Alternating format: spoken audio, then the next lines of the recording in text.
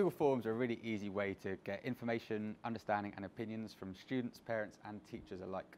To create a Google form, all you have to do is click on New and then Google Forms. You'll be presented with an edit screen that looks like this, where you can choose a title, you can choose lots of different types of questions, from multiple choice to paragraph text.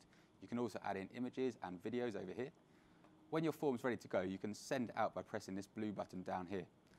You have a few options. You could either send a web link, you could email students directly, or embed in social media or on another website.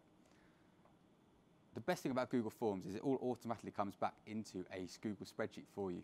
This is an example exit ticket that I made at the end of a bid maths topic.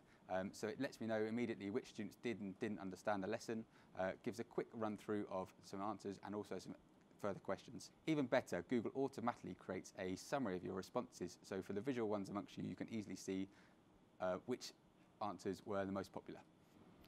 Good luck creating forms. They can be used for anything from student surveys, in-class tests, pre-topic tests, or just sign-up sheets.